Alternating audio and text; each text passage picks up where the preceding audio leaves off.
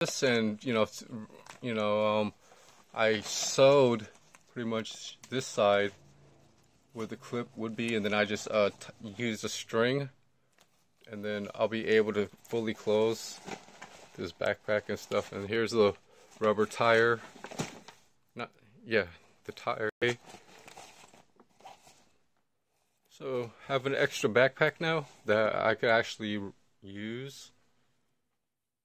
And yeah, still have some really nice clear space to. Got this duffel bag right here. I wiped it down and cleaned it up and stuff. And I'm gonna probably have some of my tools, just some random pliers and things just to store away. And this is as tall as like a 2-liter bottle, so I could fill it up with a few 2-liter bottles. I'm not 100% sure. Carry some oil bags and things, projects and stuff to see what goes good and what you're going to be ready for. So one of my main big things next is actually getting back to doing the dental. The dental stuff is a big thing because I need to find my own sense about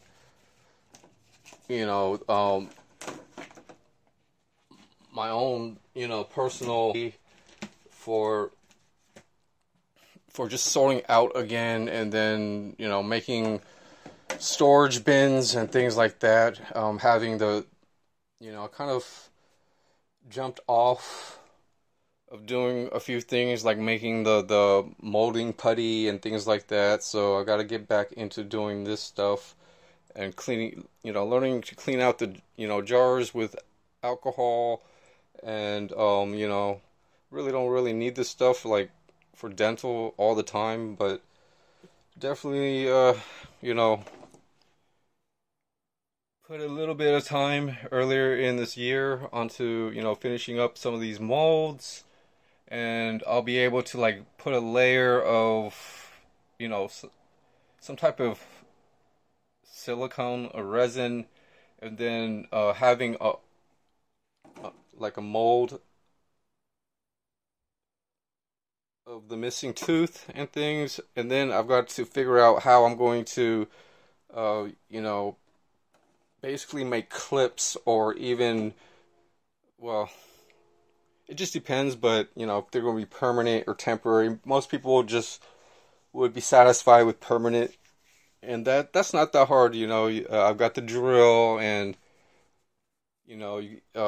they also have like some type of like a paint, or it's not a paint. Well, it's dental. It's just really good stuff where they would actually put in some glue, that matches the tooth and things like that, and then what you would actually need is like a UV light to harden the glue up a little bit more and things like that. So that might be for some things, but things happen, and I just want to be prepared just in case.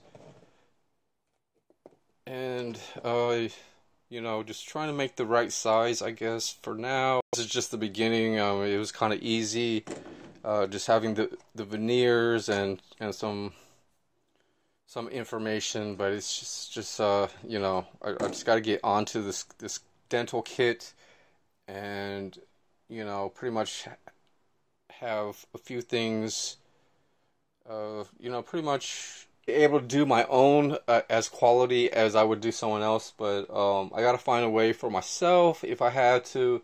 I don't know, but if the situation happens, things happen, whereas you gotta hire somebody else to help, I guess, and go through like a week orientation of the whole process, and then try it out. So that's pretty much, a lot of extra stuff that I've got to get on. So if YouTube? Welcome to Upside DIY. So these are the insoles that I kind of tried the first, and I keep the spare pieces just in case I need it for just smaller things. So these are a little too thick, and I'm spreading out the silicone for these. For one, these soles. It's good if you know that I have the right insole, because I know the right size, and I'm kind of making. And this right here is actually, I'm going to probably have to trim off a little bit when this dries and things like that, but these are kind of the opposite. But I've got another one with this. I'm going to be stepping on that middle ridge, but it kind of lined up pretty nicely, I guess. So I'm going to try to use this. It's going to need a little bit of trimming when you know, this size is a little too large. I'm going to have to trim it, but it's going to basically go into another pair of boots and things. And the thing is, yeah, it's just not too much obstruction. I'm going to have to stack these and then cover it and then put some pressure on it to dry up. And I basically have the other one right here, not glued. And I'm going to layer, like this one's going to go underneath this. And then I might flip the other one to the other side and things. So we'll just wait and see after I finish gluing this. Using up some of the silicone, I might need a little bit more for both of these. But just gluing these insoles for now. And then I'll be ready to kind of like weatherproof the boots and stuff. So I try to weatherproof by using just silicone, and it's got a layer and things like that.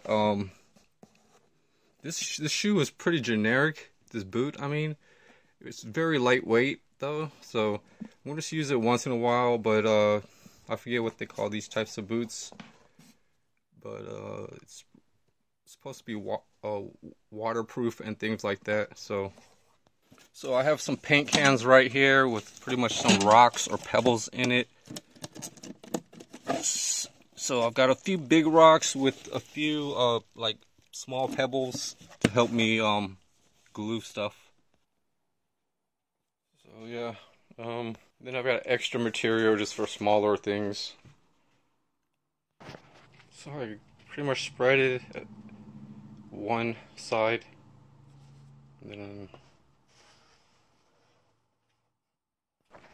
so this is pretty much the rest of the glue that I had squeezed out, etc. And then I've got to put some more on this one.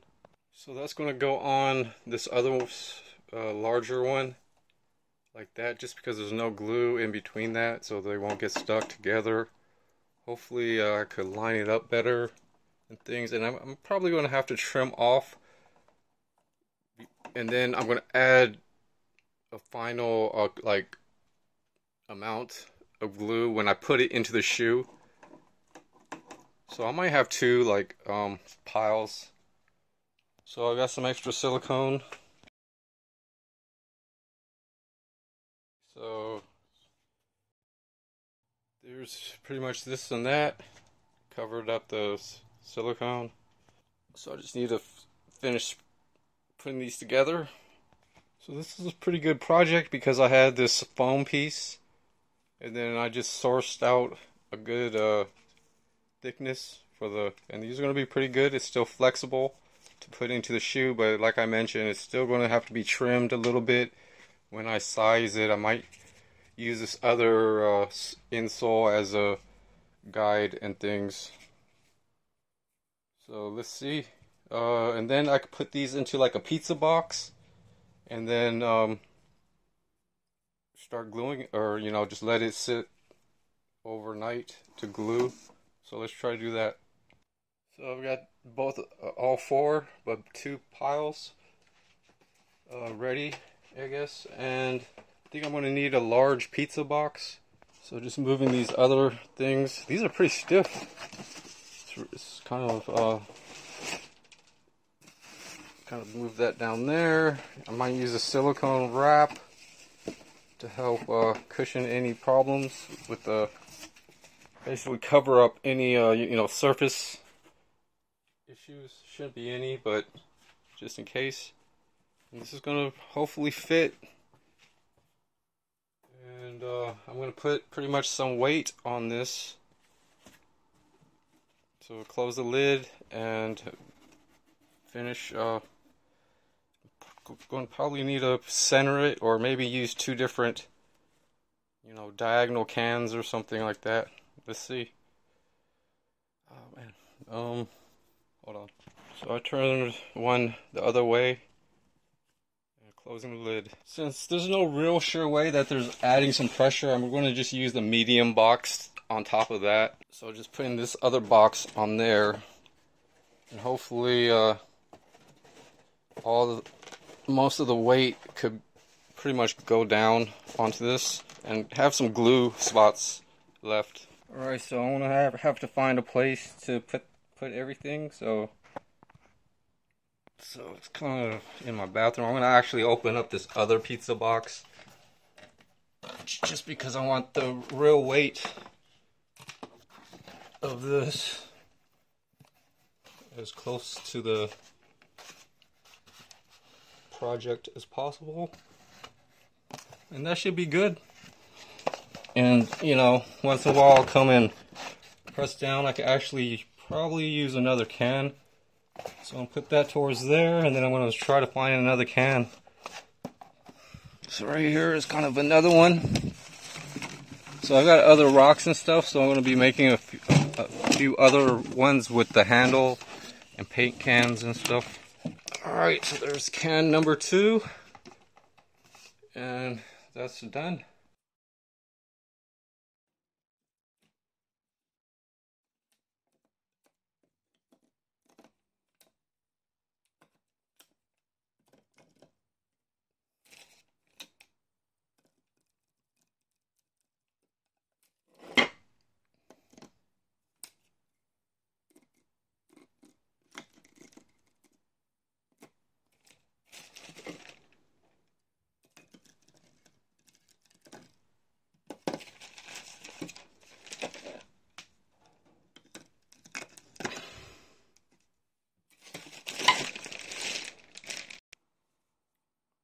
And before I even leave, I guess I could like paint these and show you guys how to make some decent, you know. So I think I put a little bit of tape on one or two, or just one different, but yeah, I kind of explained it, I guess. But I have some tape, use some tape on the hinge so that it's more stronger, which I could probably use on this. So I've got to source out those supplies, maybe spray paint it and stuff.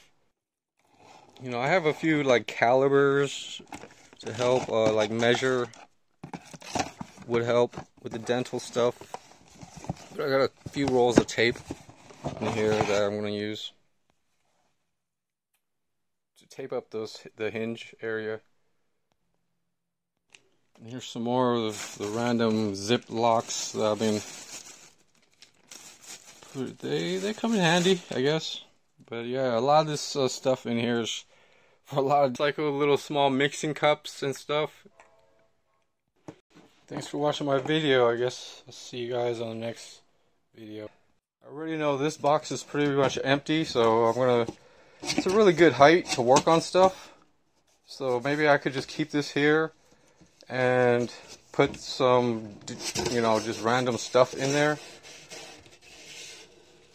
Kind of like this stuff.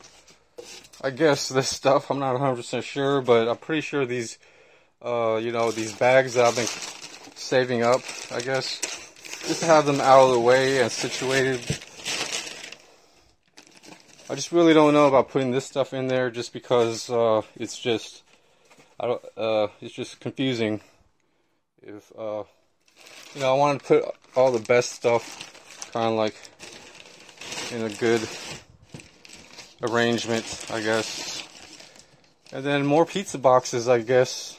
But yeah, I just want to put like stuff in a good location where I could kind of get to random, well, not random, but just stuff that, you know, I don't need right at first, but it might be, you know, something later on.